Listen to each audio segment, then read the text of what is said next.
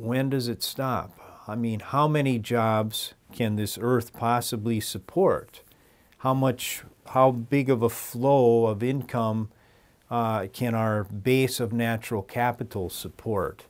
And I think we need, every time we're faced with the question of, aren't you supportive of higher rates of employment, higher rates of income, I think we have to make sure that that question is couched in terms of the other side of the coin, if you will, which is, what are the implications, the consequences of more and more jobs, more and more production of goods and services, which presumably equate to those jobs, more and more income, which again equates to more and more production and consumption of goods and services. If in the process of that we're pulling out the rug from our own kids' and grandkids' future, their employment, their income, and their environmental quality, then I think we should back up a little bit and focus in on the prospect of stabilizing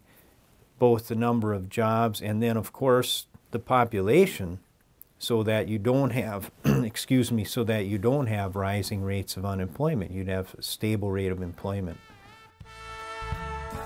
Calling, calling, calling, calling.